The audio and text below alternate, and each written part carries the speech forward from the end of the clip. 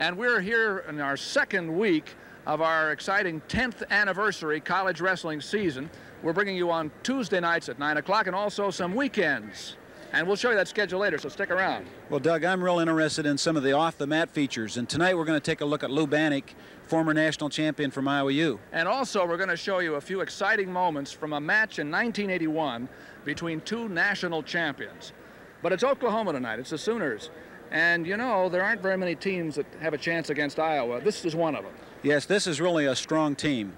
Oklahoma was second in the Nationals last year. They've got 5 All-Americans back. They can make a run at Iowa. Yeah, and they have a leader in Stan Abel, who's one of the most respected coaches in the game. Well, he's probably the nation's premier recruiter. Stan has really done a great job of recruiting. He's got some real strong men. He's had 190 wins, 14 years of coaching.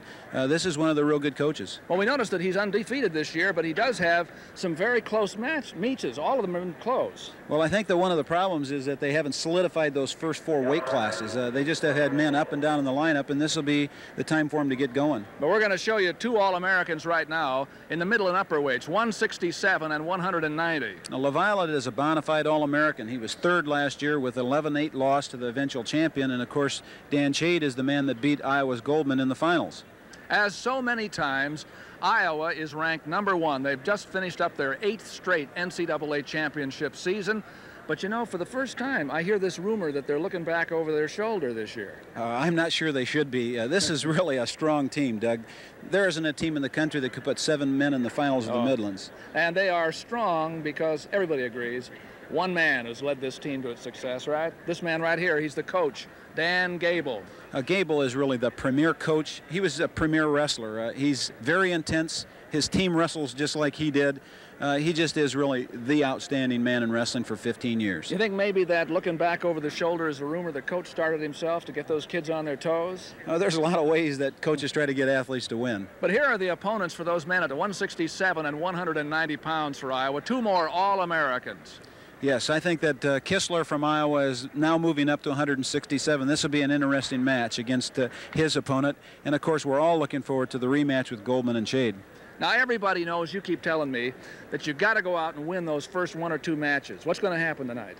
Well, Iowa hasn't had very good luck so far at 118, 126. They just have been inconsistent.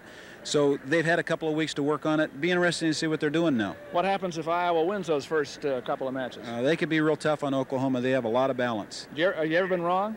Lots of times. These Iowa-Oklahoma matches are always dogfights, and we'll see how it develops after we relive a 10-year memory from 1981, when an Iowa freshman tangled with an Oklahoma State NCAA champion.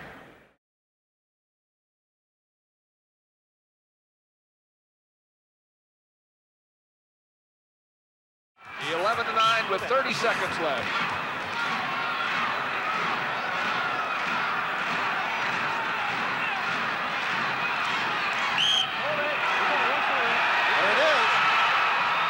The right call.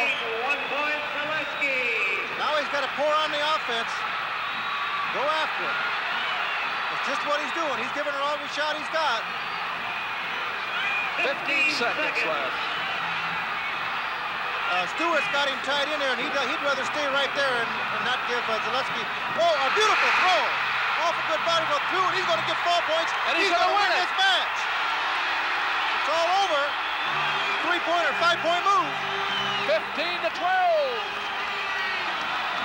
He didn't quit. That's the secret. He kept the offense going that whole last period. Beautiful move.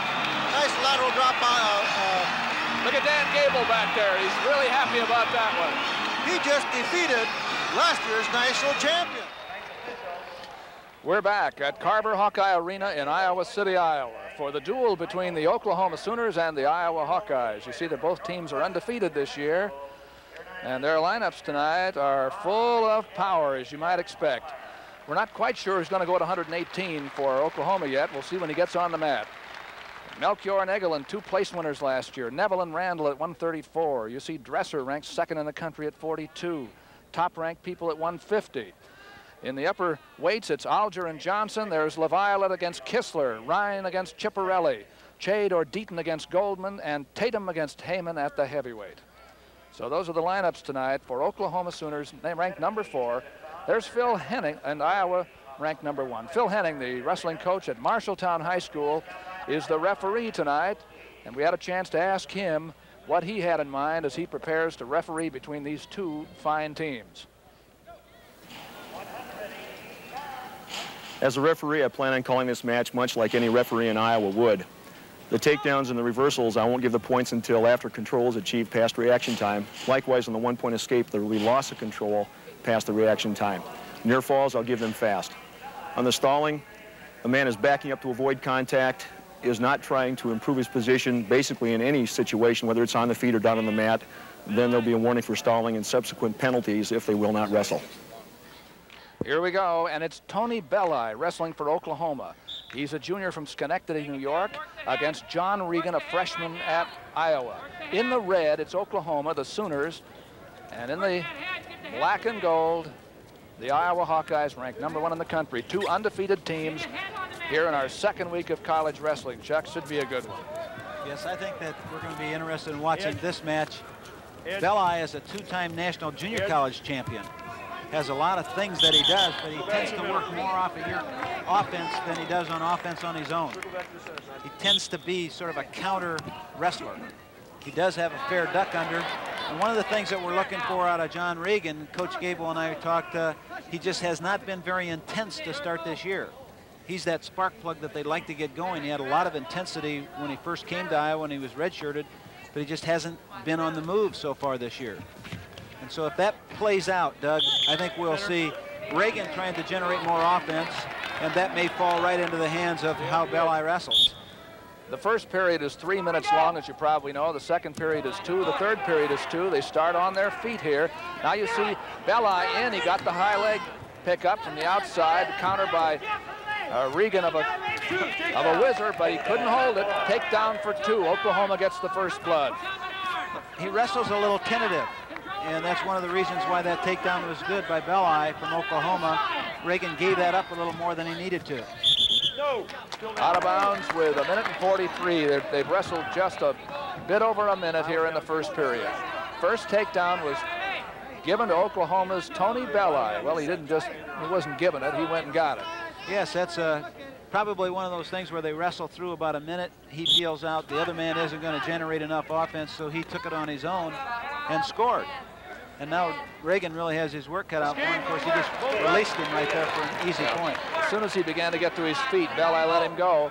So we're back in the original position again. This time a shot by Regan, another shot by Regan. He has the same move on Belli that took him down a while ago, that high single. Now Belli has his wrist controlled, so he took that wrist away from him so he doesn't have both hands on the leg and defended himself there and got out of that. And Regan couldn't score. Belli got the takedown with that move, that high single. We have now a minute and about 5 seconds to go in the first period. 2-1, Oklahoma. Tony Belli leading. Warning against Belli. A warning from Phil Henning. You can hear him, he has a microphone. We saw Belli back out of there the first several times they wrestled, and he received a warning for not wrestling in. Right in the center of the mat here at Hawkeye Carver Arena. Iowa against Oklahoma, 2 undefeated teams. I'll tell you, Oklahoma has looked forward to this meet for a while. Yes, they're going to need these first couple of weights. As I mentioned in the opening, it's important for them to get these where they have a chance because Iowa has so much balance. If they don't, Doug, it's not inconceivable that Iowa could just smoke them in this duel. Regan was not able to penetrate well enough to come through with what circle on the edge. Next time it's stalling. A high crotch or a fireman's carry or some kind of a move. He's unable to move Belli there either. So with 20 seconds to go, he still trails 2-1. You just saw his coach, Abel, point at his finger out. What he was doing was telling his wrestler, you wrestle in the center of that mat or you're going to get called for stalling. Just a few seconds left. 5 seconds to go in the first period. 2-1 in favor of the man in red, Oklahoma's Tony Belli. Top or bottom? Well, both men made one offensive effort. That's not enough to satisfy either coach, I'm sure. Regan had a choice here in the second period what he wanted to do. He could have put off the choice and said, let the other man make it. I'll take my choice in the third period. There's the man who tonight is trying for an Iowa record. If he wins tonight, it's more wins than any Iowa coach has ever had. Dan Gay. And so Belli on top can't prevent Reagan from coming up, but he can put him back down again. He's gotten up that arm, and this is a bad spot for young John Reagan from Iowa. Let that arm, that base get taken away from him. No. Still down. The last time after the takedown that Regan got in that position, as soon as he began to get to his feet, Belli let him go. But he's hanging a little tougher on him now. His coach has just come out to the edge during that break and told him, you break him down, get him down on the mat, and keep him down there. Regan made a good first move. He's back around. He turned right in and got that leg, so Belli did release him down. And out. Now 2-2.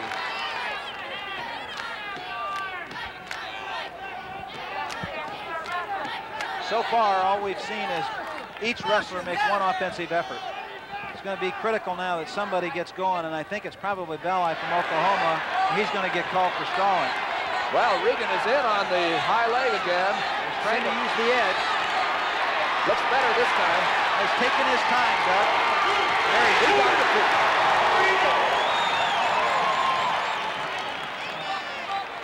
4-2, Regan ahead. It's a big change in this crowd. He brought the crowd alive. Well, that's what they need. That's what we were talking about earlier. They need that spark plug in those first couple of weight classes. Okay, bottom end set. Let's go. We'll set up again with less than a minute, just about a minute to go in the second period. That's Tony Belli. He has more wins than losses this year, but that's about it. I think they really expected more out of him. He's out right away, though. 3 for Belli after the escape. It's 4-3. Now, this time he did penetrate deep in on that single again. He has a leg up, and it's a matter of patience now in position. There it is. The weight's on the hands, and it's a takedown for Belli. He's up now by 1. 5-4. They're in the scramble that Reagan probably likes more than Belli does. This is the kind of action that he wants. Let's see it again. Now he has the leg up, and it's a matter now of position. He wants to keep his arms in. He wants to keep that leg up. Now, as soon as he can make his opponent put his hands on the mat and support weight, then he'll receive the points. There they are. And there's the weight down on the hands. All right, we're coming back into the center again. Riding time you might be interested in. It's 40 seconds for Belli. Now, Reagan needs to fight this position a little better. He needs to be able to control that wrist, put pressure down on that leg. It's tied again. The riding time did not reach 1 minute for Belli. That's the magic point where it becomes worth a point at the end of a match. 5-5. Second period at Iowa City. Well, Belli still has his back to the outside. He's going to have to generate offense here, and the referee will get on him. He didn't get the heel pick that he was reaching for there, and also didn't get out of position. The same thing happened at Regan then. End of the period. Nobody apparently wanted to make a mistake at the end of the period. So it's 5-5. Riding time in favor of Belli, 53 seconds. And now you find out what they're made of. This third period is what makes champions. And it's Regan's turn up. It's interesting, both athletes, when they had their choice, decided to take that down spot to try to score the point. Good quick move by Belli. Regan just let him go. And now it's 6-5 in favor of Belli. You can anticipate that Belli is going to have to get on the offense. Even though Reagan isn't doing a lot, he's the aggressor. He's the guy that's making the offensive move in. A warning. Now that has to be a point. That's a point. It's now 6-6. Well, that's just shows what you were saying.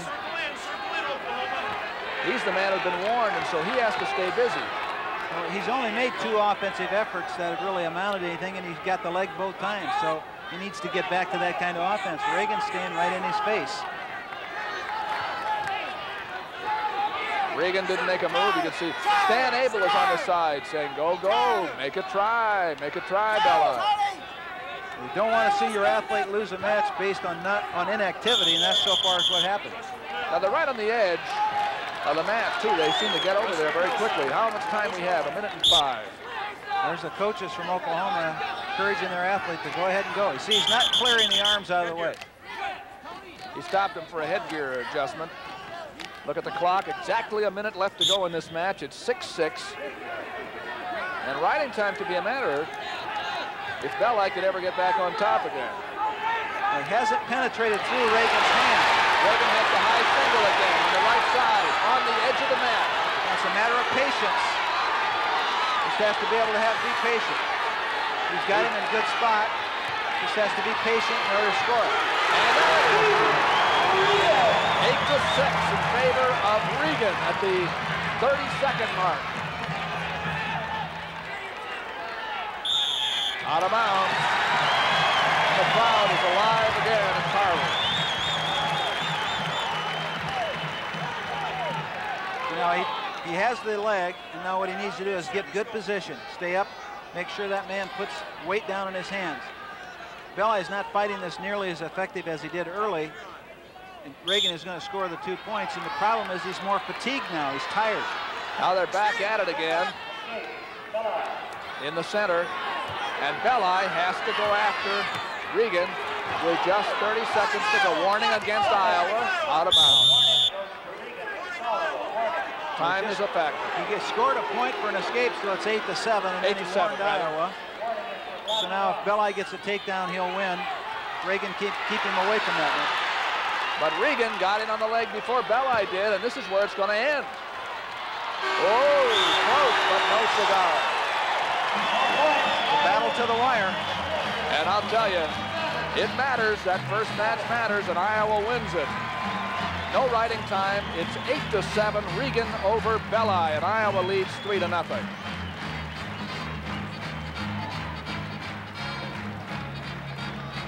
Well, we were talking about what's liable to happen. Now Oklahoma has to win this one, in your opinion. Yes, this is a must match for them. And this is a replay of a match that occurred last year in the national tournament. Oklahoma's Joe Melchiori against Matt Eglin of Iowa. Melchiori got in on the leg but couldn't keep it. At 126, Melchiori in the red, a sophomore, a tremendously talented young man. Matt Eglin, a senior from Des Moines Dowling, who finished second in the NCAAs last year. Melchiori fourth, and they met in the semis. Yes, Reagan in that match, in that match, Melchiori was winning 5-1, and right near the end of the match, Melchiori was reversed to his back, and Eglin ended up winning 6-5. They're in a real scramble here. Both men are just like little cats. They were both at 118 last year. Oh, boy. Well, that's what Melchiori likes to do. He likes that upper body, and he'll try to get Eglin from Iowa to wrestle in the upper body position if he can. Oklahoma in the red. This is where he wants to be. Melchiori from Oklahoma prefers this spot. He's got a lot of experience in international style, and he wants to get Eglin up. Oh! Eglin needs to be here, down low. He just walked into that single leg. He just walked into it, and Eglin has it. Now the question is, can Melchiori fight off a single leg move? Well, Eglin has to improve his position if he wants to be successful. He's got to improve it and get up with it. And when they went off the edge of the mat, Melchiori was in the better position. 1:37 to go. Iowa 3, Oklahoma nothing after one match. We're at 126. In on the single leg again goes Eglin. This time he has a little better situation. They're in the center of the mat. Counter by Melchiori, and he got two out of it. Nicely done. That's one that we are more inclined to see from Rico Ciparelli from Iowa. He just countered it by sitting his weight right underneath Eglin. Kept the whizzer, used his leg to elevate his opponent right on over top. And now he's tough on a crossface, Doug. If he can get this thing secure. Potentially dangerous. Potentially dangerous on the knee.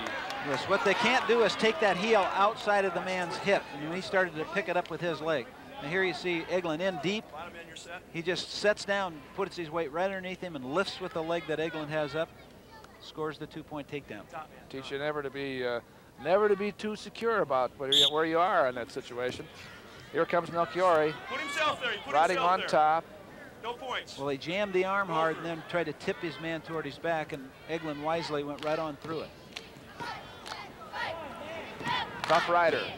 Well, he has the leg locked up with his leg, and then has the hip under control. What Eglin has to do is free that leg first in order to be able to gain some type of freedom of his lower body. 40 seconds left in the 3-minute first period. Now this is a hold he likes. He likes to come up over the head. He's got the leg locked up. And what he'll try to do is pull Eglund's head in toward him in a kind of a chokehold. And Eglund asks for a little time, 2-point near fall. Yes, what they do now is if a man has a potential pinning situation that can turn into a pinner, the referee, when the man breaks it, the referee gives the man on top the 2-point and then breaks it. So it's the same as if he took him to his back and then he was injured. So Eglund is now down 4-0. And Oklahoma, as Chuck Patton suggested, needs to get at least one of these first 2 matches. Now Melchiorre is trying to put the Sooners back in business again, with only 15 seconds to go in the first period. Well, Melchiorre's hanging back a lot on the leg. You see he has a leg locked up to his leg and he's down below the hip. The referee has heard him start to count, and he was counting to make sure that the man from Oklahoma moved up and got up off that low level rock. Melchiorre at the end of the period, 4-0 in favor of Melchiorre. And I'll tell you, he was tough on top. He had 1 minute and 21 seconds of riding time. Choice went to Melchiorre. And he deferred, so now it's Eglund's going to make his decision, I believe. Eglund got his choice. He decides to go on his feet. Well, they wrestled in the Midlands, and Melchiorre won that match and didn't have a real struggle with it. So he may be wrestling with a lot more confidence right now than Eglund is. Now he's in what's called the 2-on-1 tie. You can see very easily 2 arms on one of Eglund's. Now he drops into a double leg and wham, 2 more points. Well, he took his leg and stepped around Eglund's leg on the same side he had the 2-on-1. Just let his body drive Eglund right on over. As Eglund was trying to pull out of it, his weight went back on his heel, and then Melchiorre could step on in on that. And it quiets the crowd. If John Regan's victory woke him up at 118, Joe Melchiorre's performance here has quieted everybody down again. Here's a little quick timeout for Melchiorre. I think he got a finger in the eye. And he's on the edge of the mat waiting to recover. In the red shirt there, the red sweater, you see Lanny Davidson. You don't see his face, but he was an assistant coach for Dan Gable. And then he left and went down to LSU. And they ended up there for a couple of years and then moved over to Oklahoma, and now he's working with Coach Abel. One of a number of fine coaches who've worked with Dan Gable over the last few years. Referee Phil Henning says 40 seconds were used in that injury timeout. He gets 20 all the time. Head bump, apparently. They bumped heads. That seems to be what happened. Melchiorre comes back on top, leading 6-0 over Eglund with 1.5 minutes to go in the second period. He dropped in low on that ankle, and there's a real nice move by Eglund to just turn himself right back inside. Reversal. 6-2. You saw Eglund turn around and look to his coaches and take his thumb and put it up and say, do you want me to let him up? They must have said no, because he's going right to work on that arm. Now they figured now's the time to put it to Melchiorre if he can. Well, Eglund won a match last year in the Nationals, as I was saying earlier, by coming on strong late. And he was behind and then ended up beating Melchiorre. So maybe this is the start of his move toward what I'm sure the coaches want him to do, and that's wrestle with intensity. Phil Henning puts them together again with 1:05 to go in the second period. A lot of riding time. As a matter of fact, still over a minute for Melchiorre. He's trying to go into that short sit, and there he throws a grand. He worked it out. A counter, but it all came out the same, an escape for Melchiorre. Well, it was a nice series of moves. Melchiorre threw the Granby, Eglund stepped over, Melchiorre rolled on through with it. On the edge of the mat. Now, Eglund tried to do that outside carry, but he swept too far out and away from his opponent instead of in underneath him. So now he's locked up under in not very good position. Stalemate. Phil Henning brings it back to the center. Neither man can improve his position. 7-2 is the score in favor of Melchiorre of Oklahoma. His team trails 3-0. Iowa's Regan won at 118 pounds, 8-7 over Belli. Well, this is a spot Mel Curry prefers. Eglon's doing most of the wrestling right now, and Mel Curry's more or less kind of standing in here, but you see him block that knee. Now, if he can get past his opponent with his hip, he has a chance.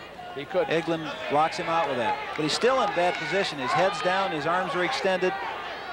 He's got to get out of this position and hold it till the end of the period, and does. And he does, so no points are scored. There's Greg Randall getting ready to go next at 134 against Nick Neville for Iowa. 7-2, Oklahoma's choice. Melchiorre goes down. He's leading by 5, and he hopes to be out of here right now. Eglon couldn't hold him the one time he had him in a reversal, after a reversal. Well, he's sitting tight over his ankle, so Eglon can't pick him up. Eglon now has the arm, and this is one of those places where they try to get those little tilts, but this is where Mel Curry wants to be, out in that short sit, fighting on the hands, and then he'll try to throw that Granby. You saw him try to tuck his head. Now he's holding the wrist so he can get the Granby if he can. Now here, Eglon trying to crank on him, but he got too high, and that's it. He didn't have enough pressure down on the outside arm. It's 8-2. Came in with an arm too high, got pitched right on past. 10-2 now. It's a major decision at this point, and we're marking riding time seconds again. It's over a minute. Well, they were both 18-pounders last year, and so far it looks to me as if Mel Curry has made the adjustment up to 126 with a little more power and stamina than Eglon has. He's definitely in control here. The only points Eglon's had were a reversal in the middle of the second period. See, he's got one arm tied up with the wrist, and his pressure is way out on Eglon's head. Very little Eglon can do here, and I would imagine that in a short period of time, he's either going to try to run it around or the referee's going to call him for stalling on top. 50 seconds to go in the match. Melchiorre has an 8-point lead and a lot of riding time. There, he got the wrist free. Now he has a chance to get his upper body up and get started.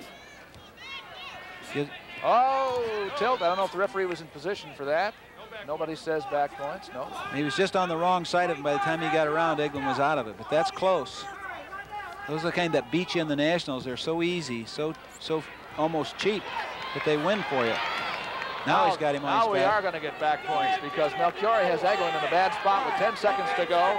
It's going to be a 3-point near fall, maybe a pin. Boy, that got him stretched out. He's going to be able to keep the shoulder up, I think. A 3-point near fall and riding time. And that'll make it 14-2. So it's a superior decision. That's a 5-point run for Oklahoma. A successful match for Joe Melchiorre at 126 pounds over Matt Eglon of Iowa State. And the team score is now Oklahoma 5 and Iowa 3. 134 pounds, Oklahoma junior. So I'm sure the Hawks hope to do better at that weight than they did. Yes, I don't think they were satisfied at all. Here goes Nick Neville against Greg Randall of Iowa. And in comes Neville of Oklahoma at 134, a junior from Dallas, Texas, immediately on the leg. You see Randall got good pressure down with that whizzer. He's going to try to keep his man below him. Doesn't want to keep his head down. He's going to lose it if he keeps his head down. And it doesn't have the angle. Neville from Oklahoma just lost the angle and he got out of that position. Randall did with good ability. But Neville came right out at the opening whistle and he forced it right away. That's 30 seconds and Randall wasn't able to work on it.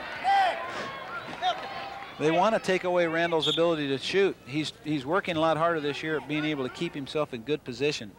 He spent some time in the offseason working on his technique, and they're going to try to take that away from him, his ability to go. He's a real shape wrestler. In the third match, Oklahoma against Iowa at Iowa City. Top-ranked Hawks against number 4 Oklahoma. And it'll be Iowa-Penn State next week. Penn State's ranked number 2. We're getting to see all the best on our 10th anniversary college wrestling season on Iowa Public Television. That's Oklahoma's Nick Neville on the left. He's from Dallas, Texas. Not a lot of great wrestlers come out of Texas, but this is a quick young man. He's got a pretty good single. You saw him open with it. You saw him shoot half of it right there. He didn't penetrate it all the way in, but that's basically his move, is that single. He'll try to get you to do a little bit of lull wrestling here where he doesn't do a lot, and then all of a sudden he'll pop that single in on you quick. And of course Randall wants to get him off of that. He wants to keep him up high. But you see, Neville's a hands-on wrestler too. He wants to work right in close. He wants to get hold and tie. Well, he knows that Randall has real good stuff from the outside. He tends to want to make his moves come from the position where he's not in contact with his opponent. So Neville's trying to take away his offense by tying him up, keeping his hands on it. And Randall hasn't been able to make an offensive move yet. We're 2 minutes into the 3-minute first period. And there's no score in this match. Greg Randall from just up the road at Mount Vernon. You see Randall reach out with his hand like he wants to tie up. Then warning against both men here. Right. Neither man has really penetrated anybody. Just hasn't made the offensive move. That's Kathy Gable, Dan's wife, and her face, I think, shows the score here. 0-0, nothing in there. She's not committing anything at all until something happens here from one man or the other. Phil Henning has said, in effect, what you're doing now isn't working. Let's try something else. And they haven't done it yet. Right, and you see Neville getting in close, keeping his man tied up, taking away Randall's offense. And when they start again, it's my guess that Randall will try to reach his hands out toward his opponent. Doesn't really want to grab a hold of him and stay there. So Neville just comes inside and gets a hold of him. So Randall isn't free to go ahead and work his offense. Now when we start the second period in this match, it's going to be Randall's choice to do what he wants, to pick the position. You hear Phil Henning saying edge, edge. If one man has his back to the edge and they're very close to the edge, the other man is supposed to let him in. What Randall has is such great balance. He is a balanced wrestler. First period, no score. Randall's choice. You just heard Gable come out to the edge and say to his athlete, you're tied up too much. All right, Randall wants to stay on his feet, as if he wants to say, okay, we're going to settle this. I'm going to prove to this guy that I can score on him up here. We saw him push out that time, just kind of pushed his opponent away. He wants to be there. And if Neville attacks him, what he prefers is, with his good balance, is to have Neville attack him between the knee and the hip. Once he gets him up around the knees and the hips, up in there, that's where Randall wants him. I know for many first-time wrestling viewers or people who haven't been around the sport a long time, this gets to be kind of confusing. Yes. Why are these people putting their hands on each other and nothing seems to be happening? Why aren't we seeing all these rushes across the ring the way those pros do it? They make it look like you can just grab a guy's arm and take it and put it behind his back. It just isn't quite that easy when the other man doesn't want it to happen. Well, it's now 1-1 because Henning says stalling again both ways, and this time it's a point for both people. 1-1. The coach from Oklahoma, Abel, has just told his athlete, go on, get in there. Get in there. Now, he's got to do is make sure that his shots stay low. There is a point against Randall for stepping back, and it's now Neville 2 and Randall 1. Well, the shots from Neville from Oklahoma have to be low on Randall. He can't afford to come in there on that thigh because that's where Randall can use that balance and use his hips. Edge of the match. See Coach Gable saying you can't get in that. Don't get in that. Get your arms back in front. Don't keep those elbows up high like that. You see Randall trying to stay away a little bit. But Neville's a pesky rascal in the 30 seconds to go in the second period. Well, he got Randall called for stalling with really kind of I'd say that it's sort of a mirage, He was making some half efforts, but really hadn't penetrated any of them. Hadn't really made the effort to go on in there.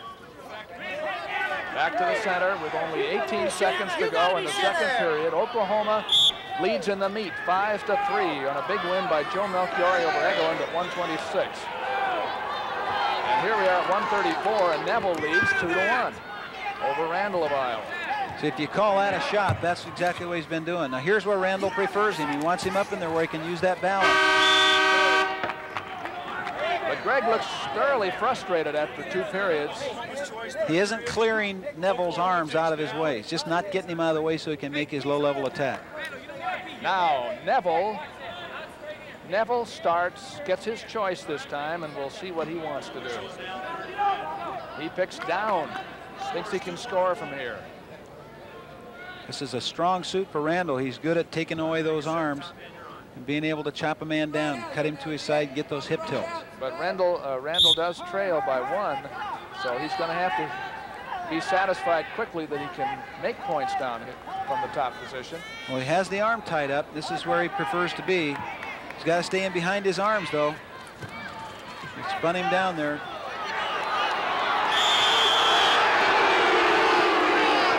Hear the crowd, they're trying to get Neville called for stalling for crawling off the mat. That's Stan Abel. He just said, show me something. Talking to his man, encouraging him to go ahead, get that point.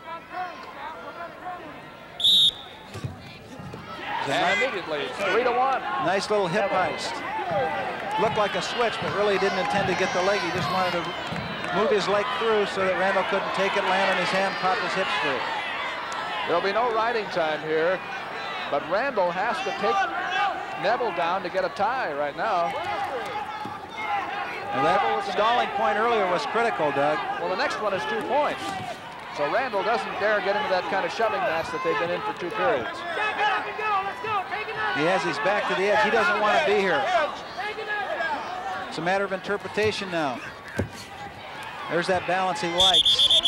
Trying to really force it with the wizard, and he couldn't make anything of it on the edge. There's Reagan working to get his weight down. The coaches just came out when they broke right near their corner and told Neville from Oklahoma, if you shoot 5 times, you'll win. Oklahoma leads 5-3. Regan got a 3-point decision for Iowa. Melchiori, a 5-point superior decision for Oklahoma. And there's some good people coming up from both sides in the next few matches. This is a big match because Iowa expects to win it. But yes, Randall's behind by 2 points with 40 seconds to go. Well, the man from Oklahoma's already made 2 of those efforts his coaches asked him to make. They said 5 in the next minute, you'll win it. And even though it wasn't successful, it was a show-me effort. Keeps the referee off his back. Remind you, too, that later in the telecast, after 150 pounds, we'll show you a special 10th anniversary off the mat. A look at Lou Bannock, Olympic gold medalist. He's now a lieutenant in the Army. But right here, Randall is trying to come from behind. He's down 3-1 against Nick Neville of Oklahoma with only that many seconds up there left. He's got to make some effort. He's going to call him for stalling, I believe. Both men. 1 point. But that's 2 points for Neville. Randall for stalling. 2 points for Neville. And that makes it 5-2, and we haven't had anything but penalty points and escapes. Really the first low-level attack he made, and it was too late. And that's it for riding time. That's a big win for Oklahoma. Nick Neville, 5, and Greg Randall, 2. Coaches from Iowa cannot be happy with that match. No, it's a very frustrating match for Randall. It's only his 4th loss of the season in 15 matches. And there's Stan Abel, who's got to be feeling pretty good. He's got his team up 8-3 here in Iowa City. Score, Oklahoma 8, Iowa 3. Now it's Keith Walton of Oklahoma against Kevin Dresser, ranked number 2 in the country in the black uniform from the University of Iowa. Dresser's lost only once this year, and he is been one tough hombre. Yes, he's had a real good start. So far, his only loss was to a non-collegian, so he's just been wrestling very well. And probably because Randall was the man that wanted to take that spot, that 142-pound spot, and he had to get ready for this year, so he's in a little better shape. And you know, Doug, that may be a factor in Randall's conditioning too. He had to go down because he couldn't beat out Dresser, so now he's the man that's at this weight, Dresser, and he's in good shape. He's wrestling confidently and has really made himself one of the best guys in the country. Beat last year's national champion 134 by 12 points.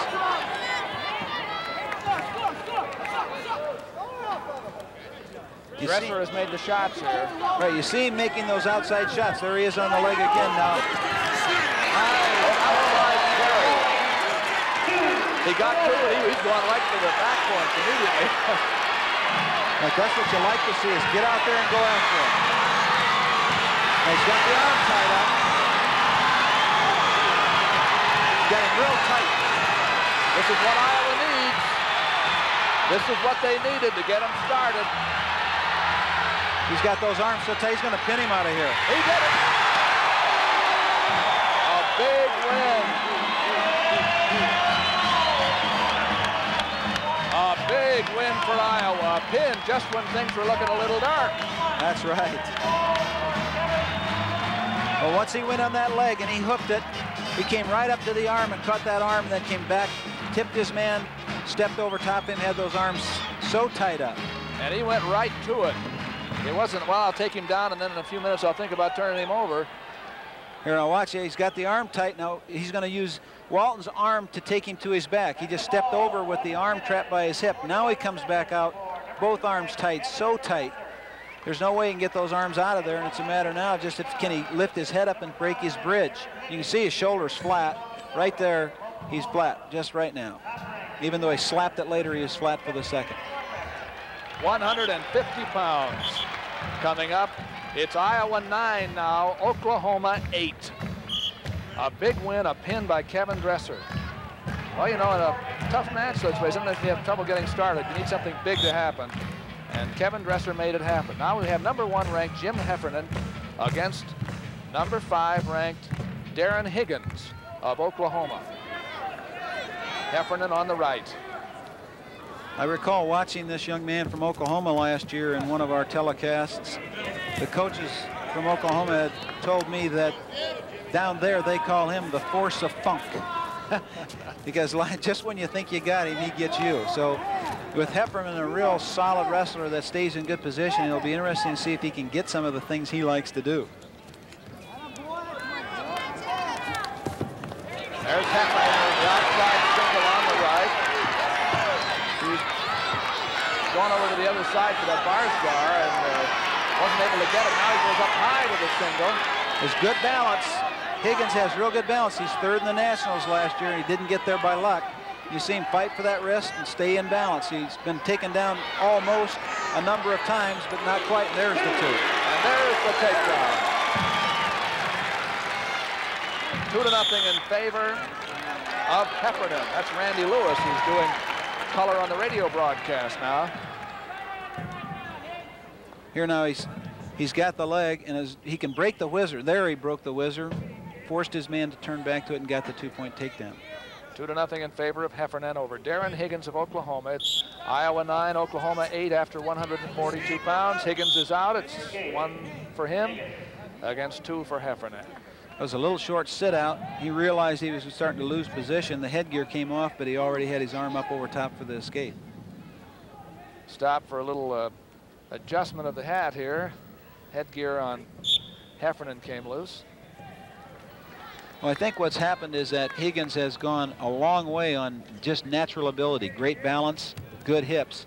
And what the coaches there are trying to teach him now is to maintain better position so that he can not play off the other man's offense, but have an offense of his own. Yeah, you can win a lot of matches as a counter man, but you don't win national championships that way. It's very difficult. There's Heffernan in, but there's that quick reactions and balance to pull Higgins out of there. They're on the edge of the mat now. I wouldn't be surprised if Bill Henning calls him back to the center, and he does. 9-8. Iowa up on a fall by Kevin Dresser over Keith Walton in the first period of the 142.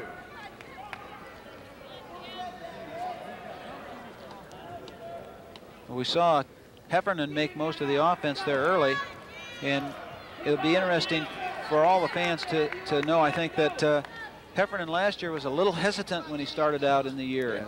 Yes. He remained undefeated for quite a period of time. And this year, an early season loss has kind of put him on more intensity early, and he's not trying to protect an undefeated record. He just go ahead and wrestle. Oh, he almost caught Higgins in a pancake there coming in. Now he got the single on the outside. Looked like he was going to take everything, and he took one away. Couldn't hold it. It's no score there. Heffernan still leads 2-1. But he has been the aggressor.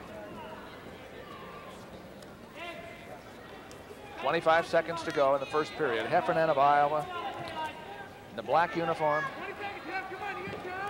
against Higgins of Oklahoma. Higgins has not been able to break through Heffernan's defense. Hands are always the first line of defense, and arms are next.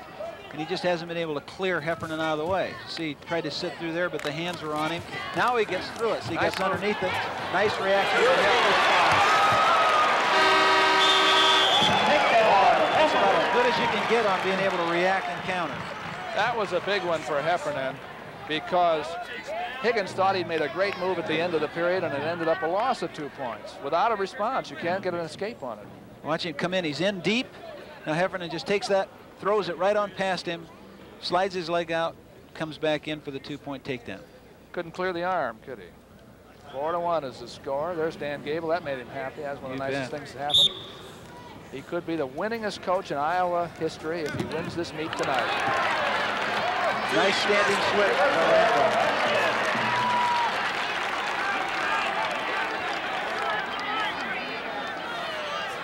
It's Heffernan by 5, 6-1. He did such a nice job there. He got to his feet, and then when Higgins tried to put him down, he just hit a nice standing switch, came right out behind him for the reversal. Well, it's got to be frustrating for Higgins, and you wonder if he isn't thinking about that move at the end of the first period, when he had a good solid shot and lost it. No, he was putting his fist down on the mat with a little bit of frustration, so I'm sure that it hasn't left his mind. 6-2. Well, he got the escape, but he didn't move out right away, and here's Heffernan right back in on a leg. No escape. The referee says no escape. He wants to allow reaction time, and so he's saying this is the original position. So now watch him improve his position. You see him come up, work his way out on the heel, and then go back to the mat with a 2-pointer. Or he didn't give any to start with, so it's still 6-1. So it's still 6-1 here in 150-pound second period. But he's tied up those arms, and now he has in a good chicken wing. If he gets out the side of this thing, he might be able to tip him. He's got him. He's trying to load him up here and get back points. He's got him up. He's getting back points. Referee's counting. No, he got a 2-point near fall. 2 near fall makes it 8-1. So and he gave up the arm again. Now Heffernan has that arm, pulls it back to his side, and then he lets go, slides it into a chicken wing. Now he comes across and grabs it. Now watch him just tuck his hip under and roll him right on over top that other arm. What he wants to do is just load him on his hip. There he comes. Going to pull him with the chicken wing back toward his back for another near fall.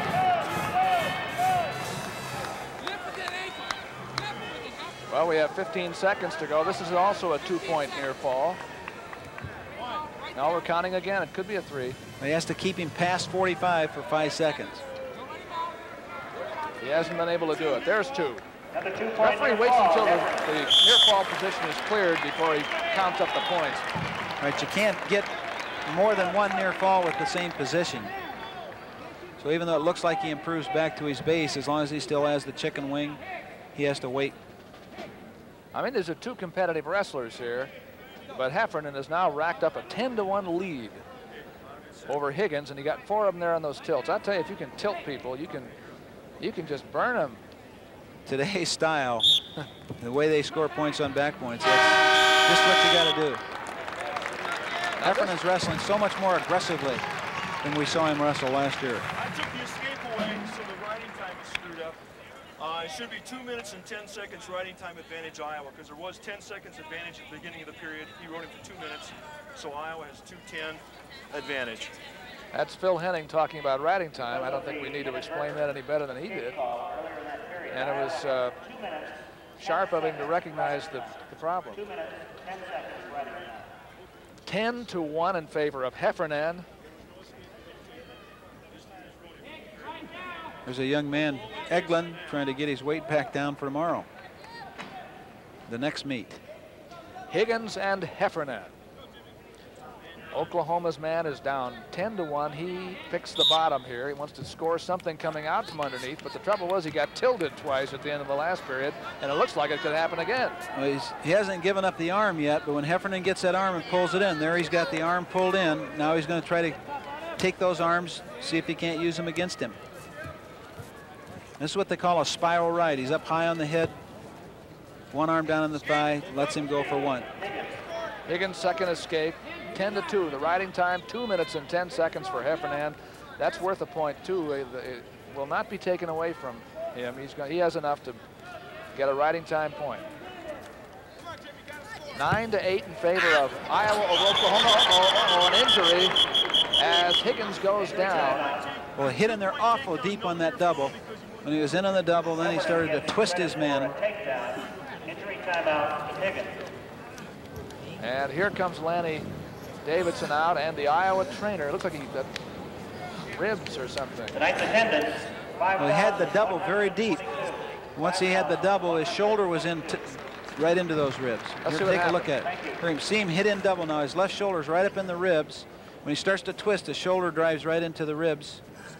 I thought maybe he hurt the knee when he chopped that knee down, but it looks like the shoulder hit in the ribs, maybe hurt a cartilage in there. Darren Higgins, who's had his hands full tonight with Jim Heffernan. Heffernan 10, Higgins 2, actually 12-2 after that takedown. In the second half, on which he was hurt. He has more than his hands full, Doug. He's getting thrashed on right here. Heffernan is ranked first. You can see why. He's extremely experienced. Only a junior, too. And this is a young man that was third in the Nationals last year, so you can get an idea of the quality of match Heffernan's wrestling. Dan Gable, 160 wins as an Iowa coach. Tonight could be 161. That would be a record. There are the people ahead of him. Look at those losses. Is that significant?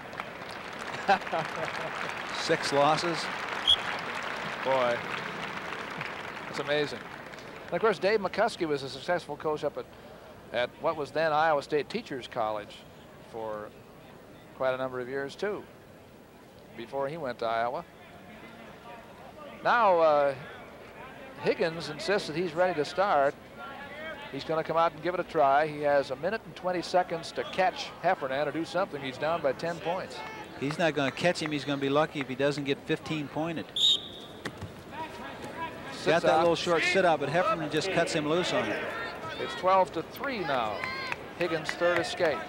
Well, he has one chance to win this match, Doug, and that's to get into something that's funk. You know, that's exactly the only way we can call it. He's got to get in where Heffernan makes a mistake and then he throws him. Heffernan's wrestling too well. Or is it Heffernan? Oh! That's what happens when you're way behind and you have to try something that puts you out of position. Here's a chance for another pin. He's got him in a bad spot if he can keep that pressure up toward the head. A 3-point near fall. It's 17-3 now with 30 seconds to go. Heffernan cuts him loose. Oh. 17-4. Riding time. Well, I'll tell you what's happening. Phil Henning's coming over, and he's saying 14. Oklahoma gets a 1-point escape. They're both on their feet. Yeah, he knows very well there's going to be a 15-point differential if it were riding time, but you can't count the riding time until after the match is over. One takedown now, however, will end it.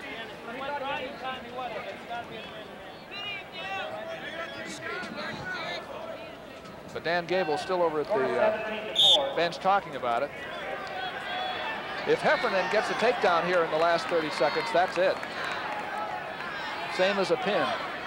The technical fall, 15 points difference. Well, he slipped the headlock there. Higgins got it. 17-6. There's a nice little hip high roll right out of there. 18-6. Still a superior decision. Uncontested Heffernan from Iowa in this match. Now, there's the coaches that don't want him to sit on it. They want him to get this. Well, if he gets a takedown, he can still make a technical fall out of it. We're at the end. and it didn't happen. But with riding time, it's 19 for Jim Heffernan, ranked number 1, and 6 for Darren Higgins of Oklahoma. And these last 2 matches, between Dresser and Heffernan's matches, have put Iowa back out in front. That's 5 for the Hawks, makes it 14-8 over Oklahoma.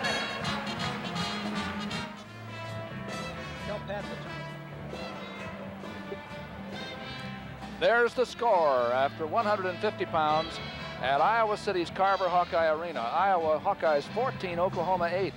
Didn't start out that way, but that's the way it is now, coming up to the last 5 matches. And boy, do we have a good schedule for you, we think, on Tuesday nights and a few weekends to come on college wrestling. Iowa and number 2 ranked Penn State next time. Then Iowa and Iowa State, which I think maybe some people think should be ranked number 2. And followed by UNI Morgan State and Iowa State Oklahoma State later in January. In February, Wisconsin Lehigh from the east, Iowa State at the Unidome, Iowa Oklahoma State on a Saturday, and UNI Drake, and then the rematch between the Cyclones and the Hawkeyes on a Sunday. Note that time, 5:00 p.m. in the afternoon on the 23rd. So the big teams, and you notice how many of them are from Iowa. There are some good ones this year, and those top-ranked Cyclones, Hawkeyes, Panthers are all good teams right up at the top. Now you're looking at Royce Alger, who will be up next in a rematch of the championship match at the Midlands against Johnny Johnson of Oklahoma. Now Johnson is ranked number 2 in the country, and Alger was unranked. That isn't going to be the same the next time the rankings come out, because Johnson lost to Alger 9, I believe the score was 9-8.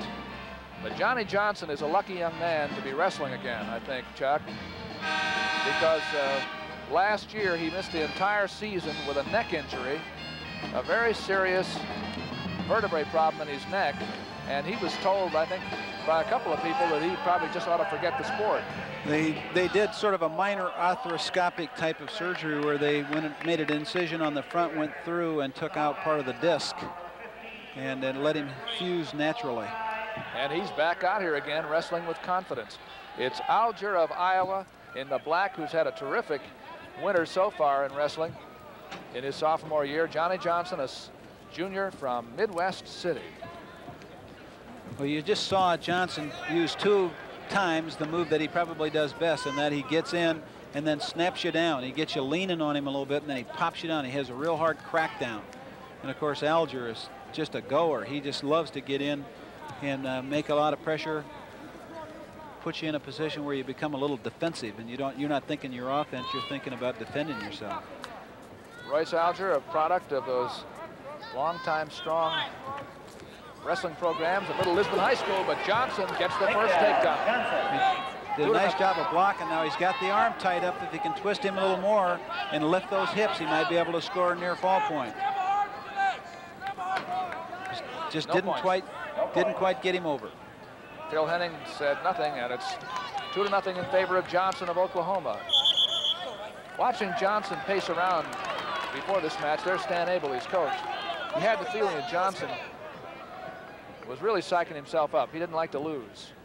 He's a definite winner. He came out with a awful lot of freestyle wrestling in high school and was a real big name, and then placed as a 5th in the national tournament when he was real young, and then of course the injury last year knocked him out of it. But now it's 2-1. Alger escapes. That's the first point for him. Coming a minute and a half into the first period. Interesting to watch this match progress. Alger tends to burn himself a lot early. You know, he gets himself in a position. There he got the snap down, but he went right to the leg. He snapped him right down to the ankle, didn't he? This is Alger's very good in here. Johnson, of course, likes the upper body, so if they get there a lot, you're going to see somebody get tossed. Royce Alger in the black uniform, Johnson in the red. You saw him make the effort. You know, he almost got past him.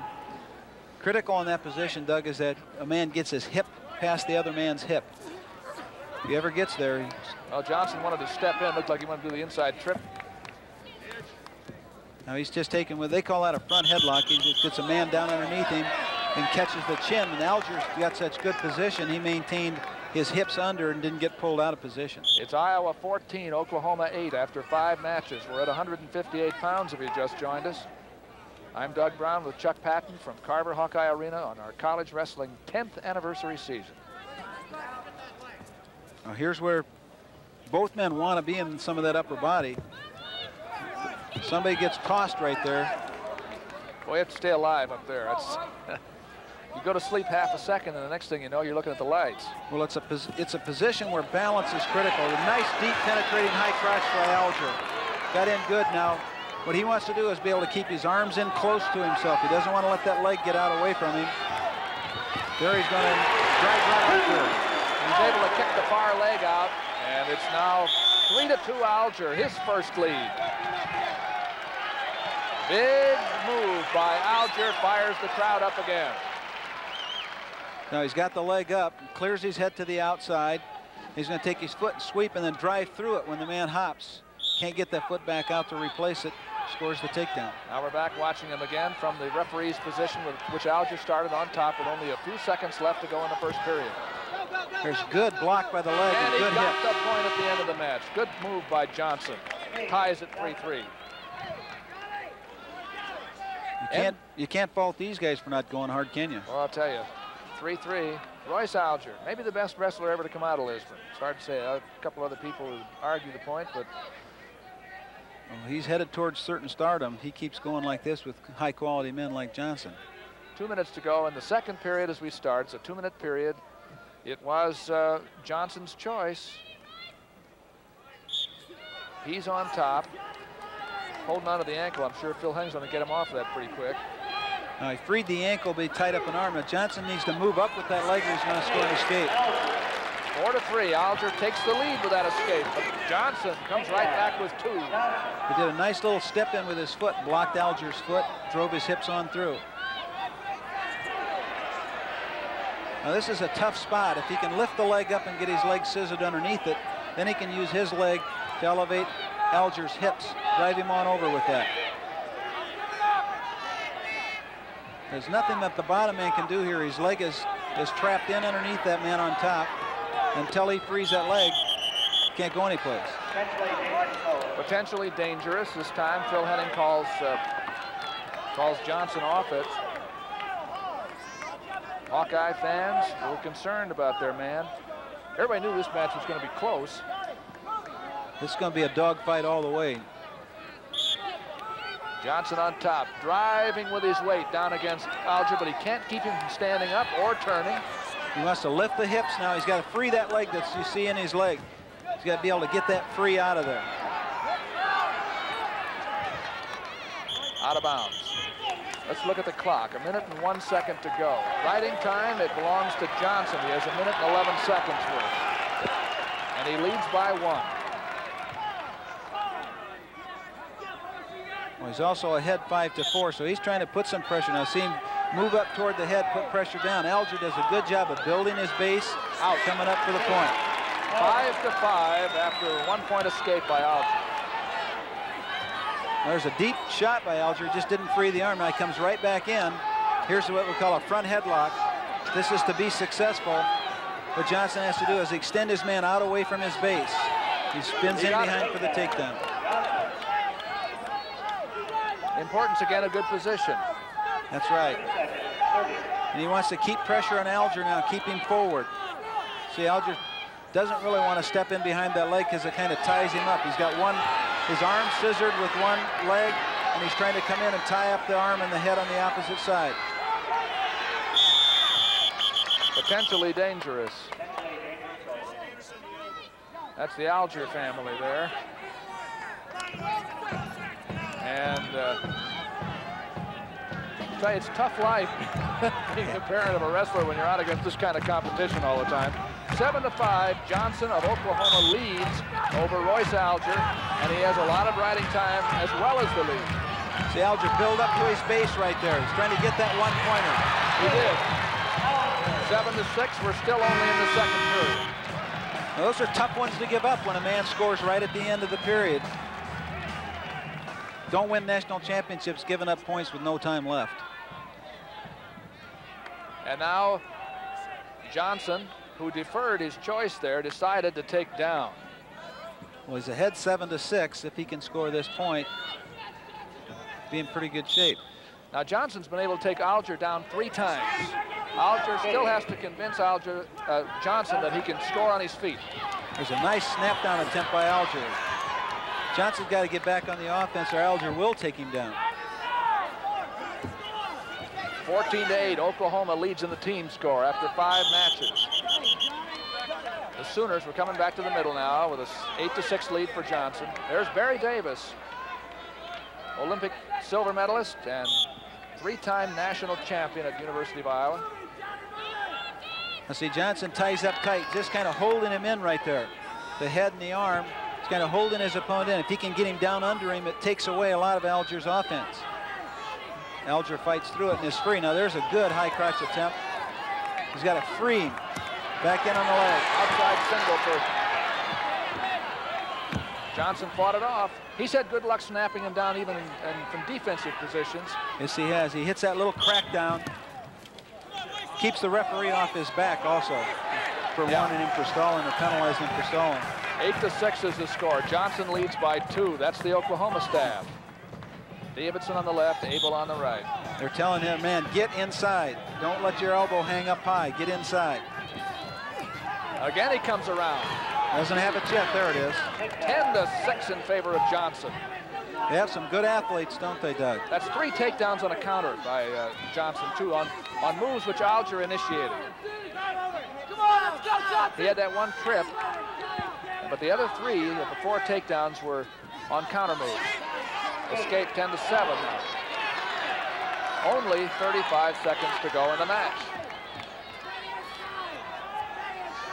Got to watch this pressure coming in high here. He is taking away Alger's potential for offense by staying in this position, though.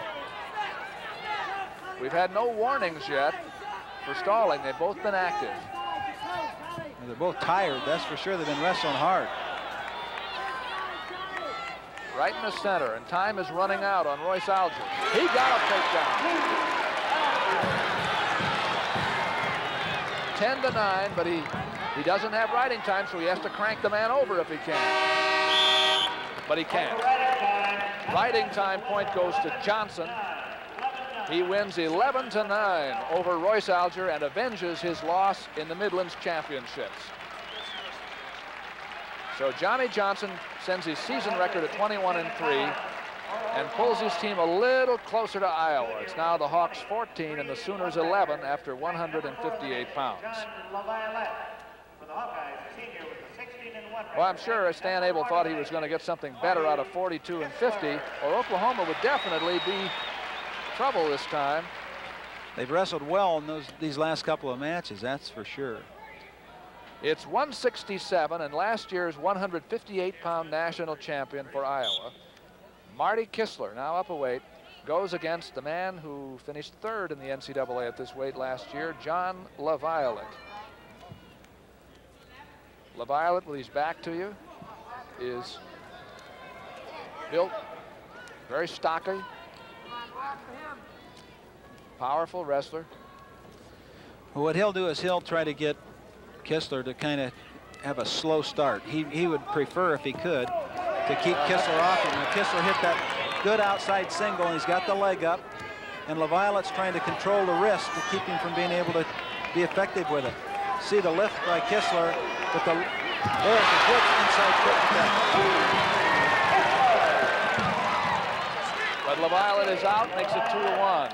2 for the takedown for Kistler and 1 for LaViolette's escape.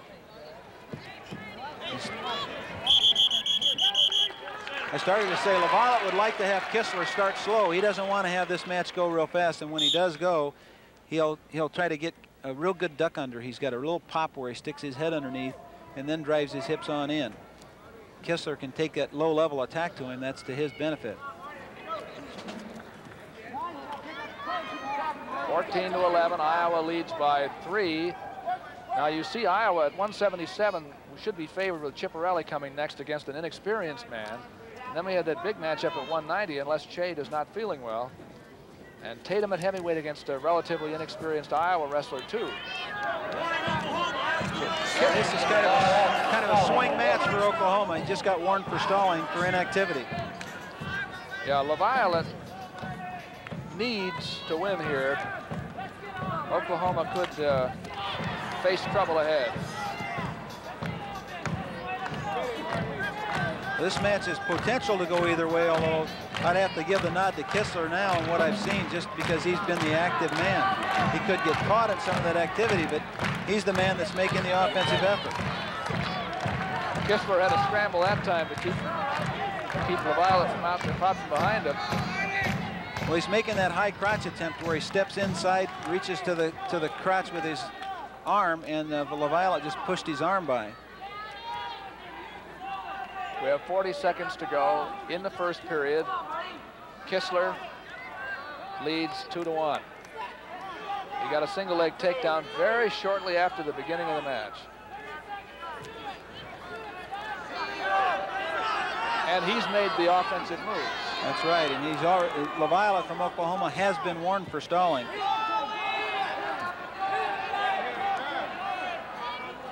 And he could get penalized here. He hasn't been doing very much. Well, these Iowa wrestlers have a way of forcing their tempo on you. There's that little duck under right there, and he just got penalized. He got penalized too. He made the duck under too late.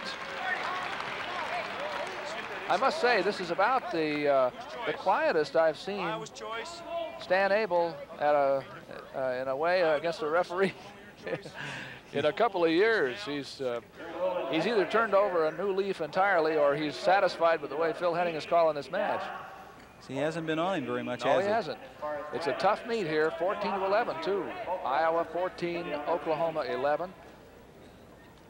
Kistler starts on top in the first period. It was his choice. LaViolette's very quick coming out of there. He really has good explosiveness. And he leads 3-2. He leads 3-2. He needs to use that quickness now on penetrating his offense. There's a good deep shot. LaViolette just dropped his hips and rotated him. That's what kept him out on that. Well, as I started to say, it is true. When Iowa forces its tempo on you, it's pressure, this push, push, push, push. You can't sit there and expect it to look as busy as the other man. And you're inclined to get called more often when you're wrestling against Iowa because you look like you're not doing anything. There's a deep shot on him, real quick. Hasn't secured it yet, and he's got to be able to take the leg up high. And he still doesn't have it. Kistler's come all the way over top of him. There he comes back in on it. Still doesn't have control of it. This is a good scramble. He still doesn't have the point. A lot of time left. We have just about 50 seconds to go in the second period. See how Kistler's controlling the wrist right there. He has a partial whizzer and he's controlling the wrist. LaViolette really can't try to take him because the wrist is under control. Stalemate. You saw LaViolette look over to his coaches and sort of shrug his shoulders. So that's the way it works out sometimes. 3-2. LaViolette does lead. Oklahoma won the last match here at 158. Johnson won over Alger 11-9. They won the last match, and then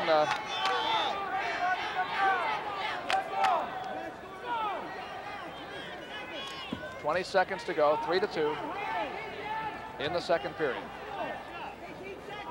They even keep that wrist under control.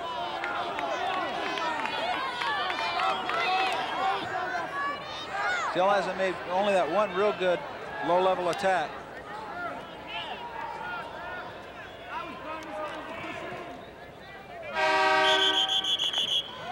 Now we go to the third period with LaViolette, John LaViolette of the Sooners leading Marty Kistler 3-2.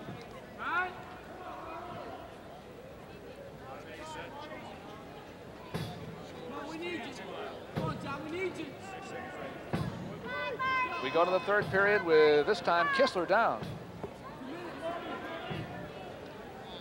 Kistler had his choice in the second period and he picked up.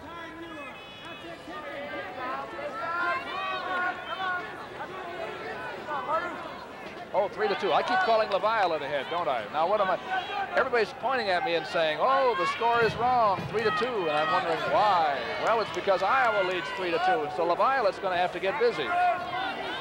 He needs to be able to control that arm in there now. It's a good move by Kistler, rolling out, gets the reversal. And it's now 5-2 in favor of Kistler. I gave Kistler the penalty point, or LaViolette rather than Kistler. And he has that arm tied up tight. This is where LaViolette has been so quick at escaping before, popping his hips out, turning for that point.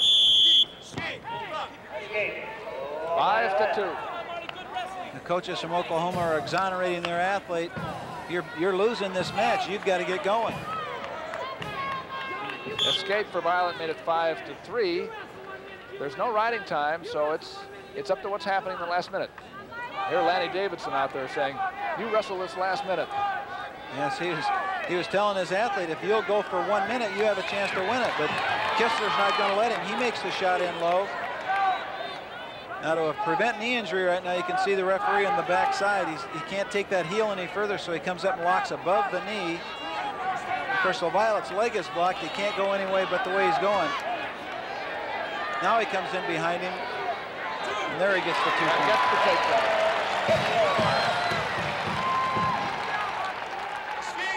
Escape makes it 7-4. Lots happened in the last period, a reversal and a takedown for Kistler. This is where Iowa often beats teams in the last period. Well, they're tired, but they have the ambition, the intensity to keep on going when they're tired. They'll wrestle hard when they're tired. So it's more a mental attitude than it is, you know, a desire. Everybody would like to stop when they're tired. Iowa keeps going when they're tired. Here he's going to score another one. Didn't quite get it. There's no riding time, but Marty Kistler scores a good big win over John LaViolette of Oklahoma. It's 9 for Kistler, 4 for LaViolette. And that makes the team score 17-11 in favor of the Hawkeyes. So the Sooners got a one-match winning streak there. That's all. They had their chances, just didn't quite take advantage of them. And definitely Iowa should be favored here. There's a happy man, Marty Kistler. He gives you his 100%. He goes out there and gives you 3 periods. And it was only 3-2 at the end of the second period.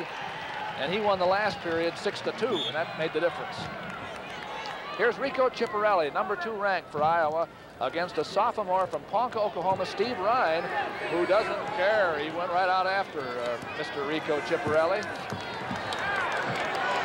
Ryan has that good low single, and he almost got it. Now Ciparelli countered him out and is back in control.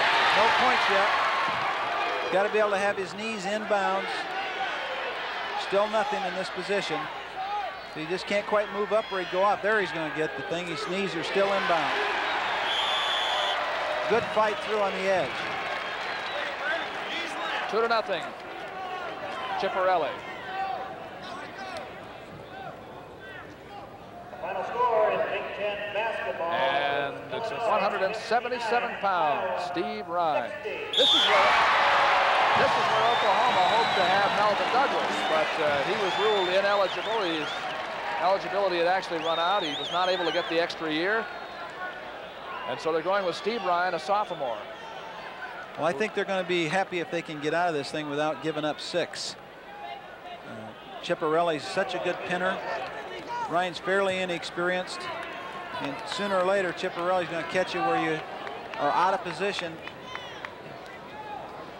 Well, it gets lots of falls. It interested me this year, Chuck, to see that Rico Ciparelli, who just got in on another single leg and scored 2 points there to make it 4-1. Of his 17 wins this year, only 3 of them have been by fall. That's really a change, but you know, I think he's working a lot more on a weight program. He's in now on the leg. Now watch him follow it up. He gets the leg, pulls it in close to him, and then starts to find the other one and work his way back up on top to score the 2 points. Here he is off the whistle. Cross face. He's good with cross face cradle. He's got it. He's got it locked.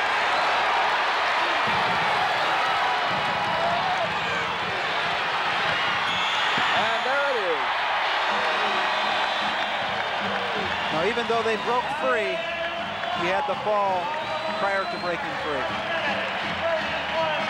Chipperelli went right from his referee's position on top, threw what is called a cross-face cradle, locked it up, and chin Ryan boom in 1 minute and 31 seconds of the match. You see that sweater there? Rico's her guy. And that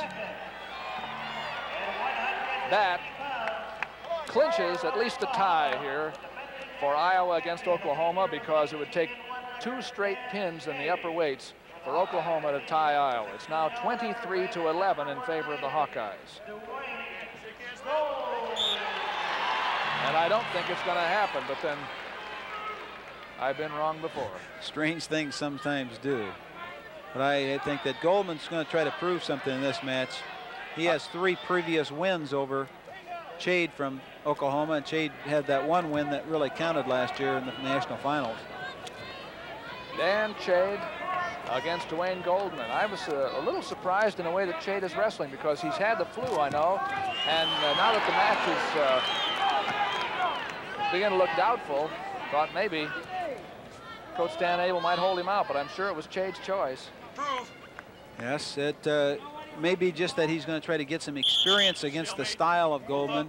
Win or lose, they can get ready to go against him in the national championships. That's what they'll all be looking for. Dan Chade couldn't touch Goldman last year when he needed to until they got to the national finals, and that's when it counted. And Dwayne Goldman has finished as a runner-up in the nationals 3 consecutive years. And I think if there's a man in his way, this might be the one right here. Beat him last year, and I know that Goldman certainly wants to win this match and the rest of them. The Chade's surprising Goldman last year was that he had a low-level attack late in the match. He tends to want to be an upper-body wrestler. He has a lot of freestyle Greco experience, and he likes to have that attack go from the waist up. And then in the national tournament, he hit the low-level attack. That was Mark Johnson you were looking at a moment ago, who is assistant coach for Dan Gable, a very important man in the Iowa program. When you see Goldman doing that shoulder pop back out, that's when he becomes very dangerous. He's diversifying his offense a little bit here by wrestling from the closed position. In the past, he's always tried to work from the outside. Now, he's doing more inside wrestling with his hands on his opponent this year. No score. We go back to the middle. 1 minute and 11 seconds to go. Iowa leads Oklahoma 23-11. Those last 2 victories by Kistler and Chipperelli, especially Chipperelli's fall, have just almost put it completely out of reach here. This is a rematch of the national title match last year. And Goldman gets the double leg and goes for 2.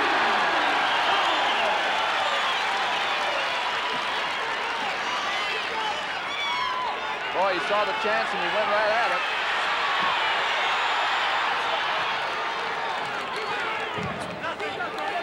Nice little head tap on that before he went in there, and he's really tough on that attempt to get him over, too. Goldman is not, you'd have to say, a pinner. He's had 16 wins this year, none of them by fall. And last year he had more than ever before, 6. In his entire career, out of all his many wins, more than 100, he's only had 8 pins. He's keeping a lot of pressure on Chade from Oklahoma now, just with his ride. You see the clock clicking away, and that's preventing Chade from scoring because Goldman's keeping the pressure on him. End of the period. And a big hand from the crowd goes up for Dwayne Goldman, who got the takedown he was looking for. Oklahoma takes down. Second. Oklahoma's making some strategy discussions. So he's in deep on this now. Just follows, look at his steps. He stays right with him for about 10 feet. A couple of steps, gets the takedown. Oh, he saw his chance and he jumped like a cat that time. And Chade now has to come from behind. He's down 2-0. In the position he's in, he's kind of sitting forward. Either going to switch out of that position or get his arm chopped, get knocked down. Put a lot of weight on those hands. It's a good way to give on up. Goldman driving hard. He's been able to keep Chade off his base for a good 15 seconds of the period until right there. He wants to build his base, get his head and chest up in the air, and then start to stand up, take that short sit out. And Goldman lets him out. It's 2-1 with 1.5 minutes to go in the second period. It's interesting to watch the strategy the rest of the way out here. Yeah.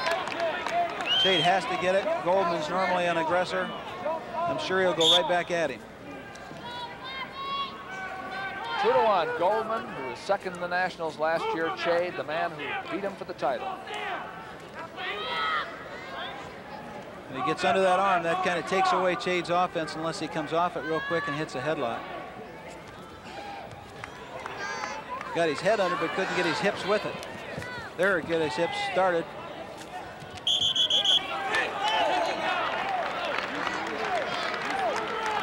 Back to the center, 2-1. Favor of Goldman.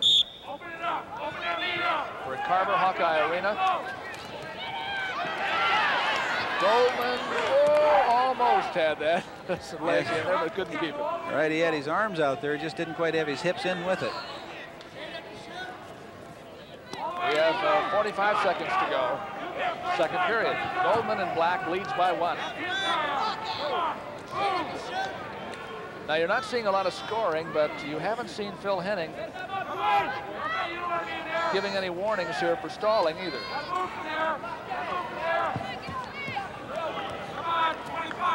This kind of takes away the offense when you get under those arms deep like that. Again, you saw him try to go all the way under. Now, again, each man tried one of his favorite moves there and didn't get it. You've seen Chade just pop his head under in that high crotch, but he just hasn't been able to get his hips in underneath Goldman's too well positioned. And we're awfully close to the end of the second period. It's 2-1 Goldman. He got a takedown in the first period on a double leg, and then Chade escaped to start this period, and that's the only scoring so far. 2 periods gone. Goldman 2, Chade 1. Iowa 23, Oklahoma 11 in the team score. In our 10th season of college wrestling, our second week on Iowa Public Television, Stan Abel out there saw some hopes go a-glimmering here. He got a couple of big wins at 126 and 134 tonight. And Johnny Johnson managed to avenge a loss earlier this season against Royce Alger, but that's been it. Well, Chade doesn't mind this position. You know, he likes to stay in behind. He tends to be a pretty good man with the legs. You see him throw the leg there, but he wasn't there. But he got it right over the top.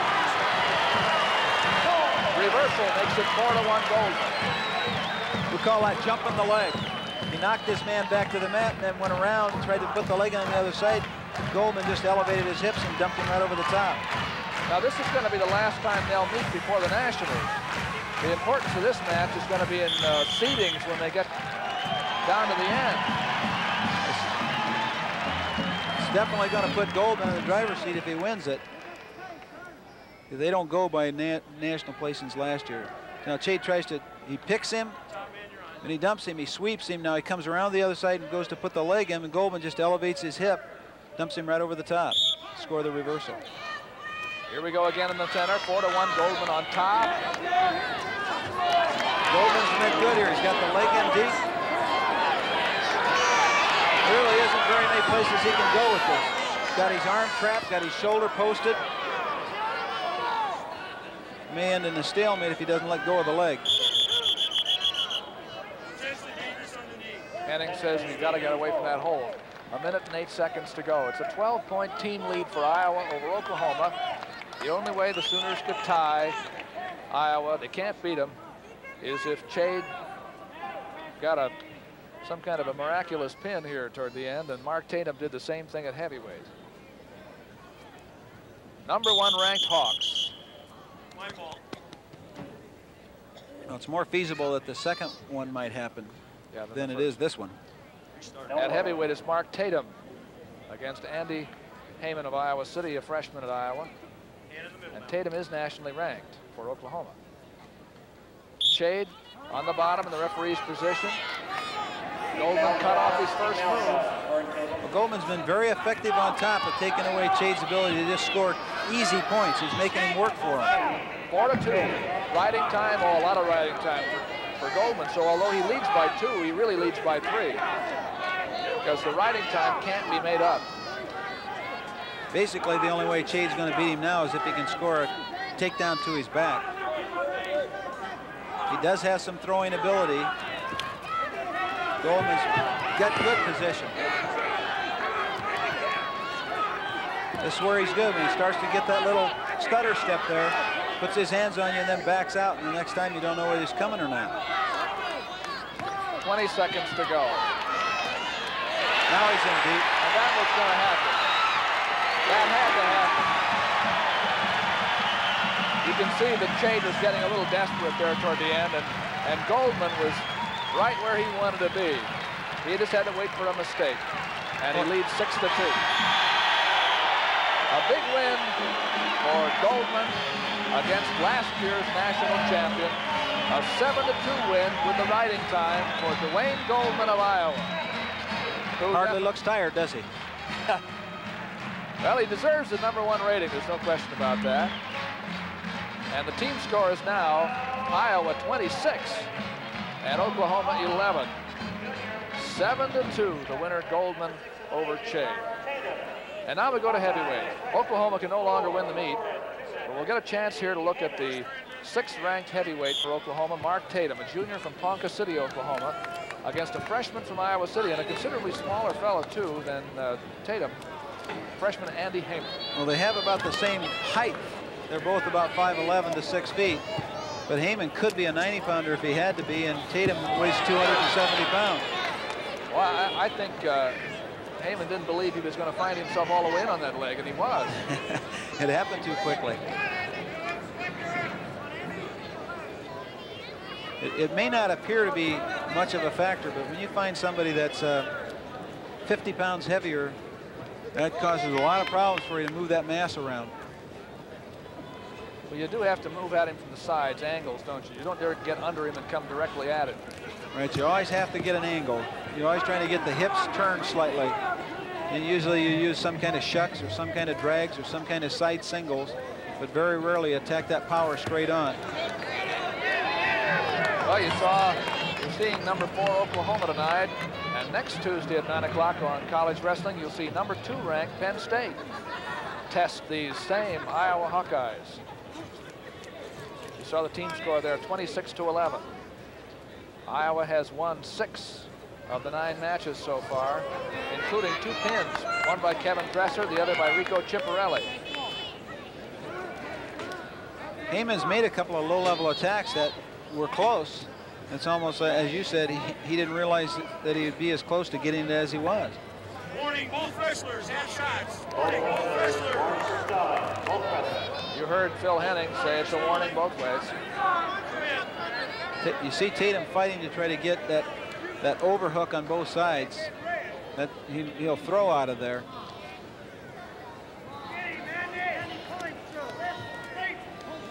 And we're a minute from the end of the first period.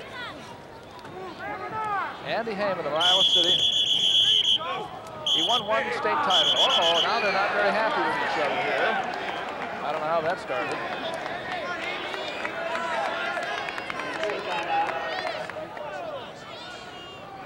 There's a little frustration and immaturity here, probably. Got to be in a lot of these push and shove matches before you understand what's really going to take place.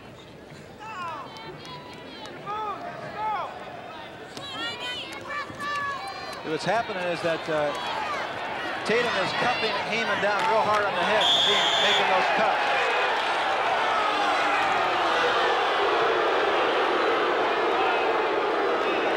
Stalling against Heyman for backing out, and Tatum gets the first point. They put some hard cuffs down on him. 1-0 in favor of the Oklahoma man. Now either man's out of position right here, Doug. If the other one would hit a good snap down, probably drop him right on his hands and knees. He's trying to go under it instead of pulling it down, get him out of position.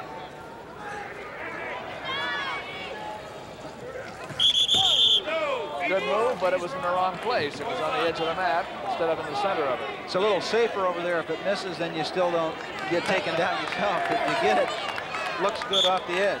Got to do it out here.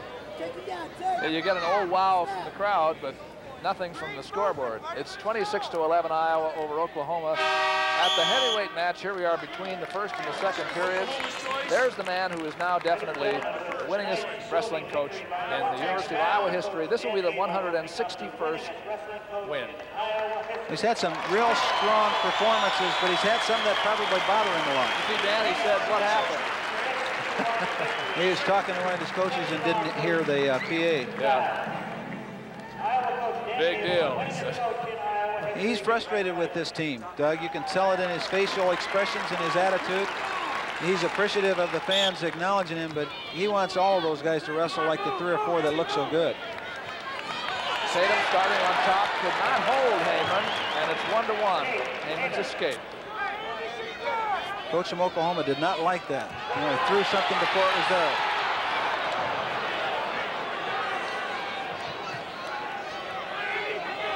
I think somebody's going to get frustrated in this match before too long and make a mistake.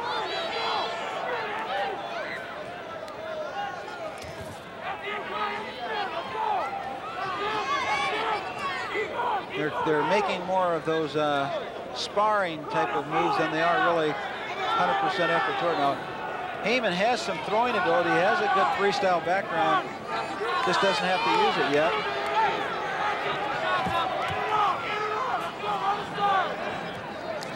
On the leg again. This time he was no more successful than the other times. There have been no takedowns.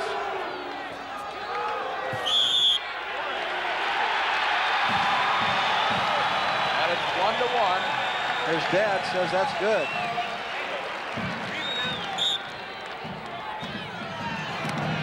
There'll be no fingernails left up in that row. No. By the end of this match, with 48 seconds left in the second period, it's 1-1. Tatum got his point when Heyman backed out and was penalized.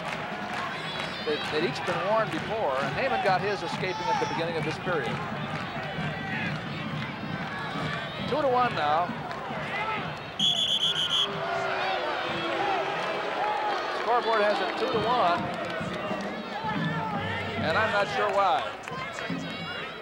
Well, they've both been penalized for stalling, and one man scored an escape. All right. That's what you're here for, Chuck, man. You're the expert. Sometimes I wonder. 1 plus 1 is 2. I get a little confused when you're getting those high figures. It's close. It's close.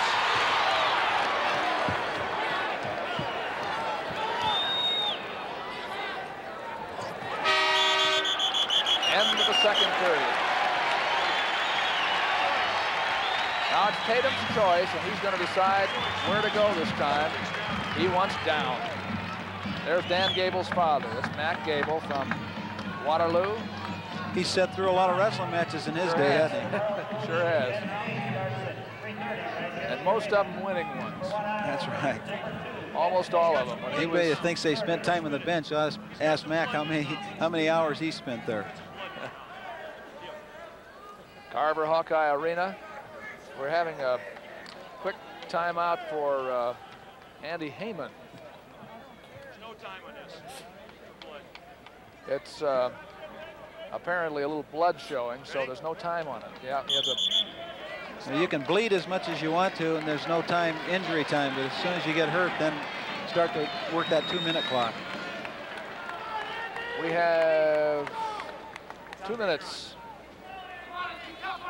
of wrestling left here at the heavyweight. Mark Tatum of Oklahoma. He's out right now. 2-2. They're dead even. He's in deep on that double. Good counter effort by Heyman, pulling right up out of there. He's in again. Tatum is forcing it now. He's really working hard. I think he's trying to influence the referee by making those efforts. He doesn't stay on the legs long enough to really act like he wants it. Because each man has lost a point here for inactivity. In the strategy of a match, you can almost count on your fingers. The referee's going to look at this as offense, and going to look at that as defense. can I influence him by making my effort?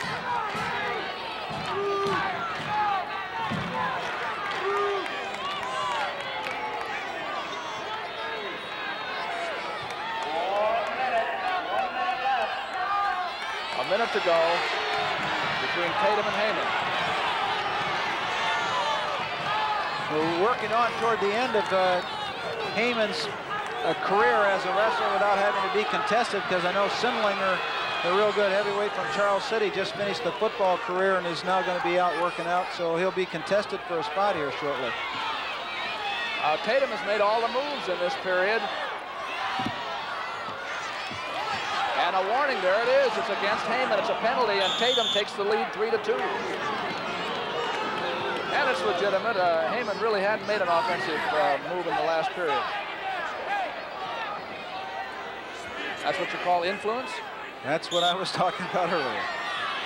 It's the name of the game when you get in certain spots. 20 seconds to go.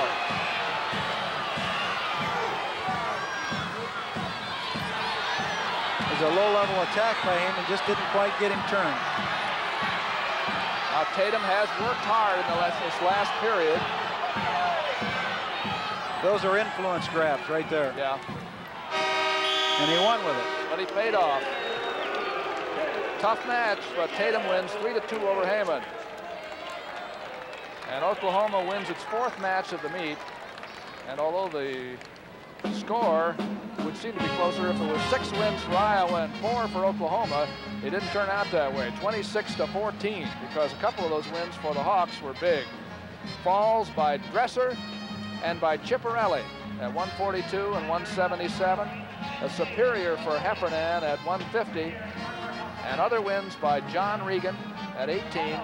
Kistler at 67 over John LaViolette. And Goldman over the man who beat him for the national title last year, Dan Shade, at 190. And Oklahoma got one big win that could have led to something, maybe. Joe Melchiori at 126 over Egelin. And then other victories by Neville, Johnson, and Tatum in upper weights. But it's Iowa 26 and the Sooners of Oklahoma 14. And a reminder, Iowa Public Television's next 10th anniversary broadcast of college wrestling will be next Tuesday, January 14th at 9:00 p.m.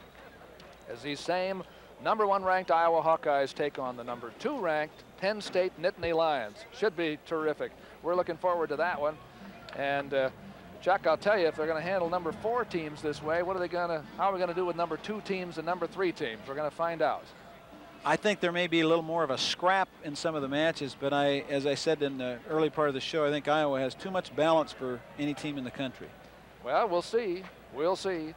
There's Dan Gable, who became the winningest coach tonight in University of Iowa history with his 161st victory.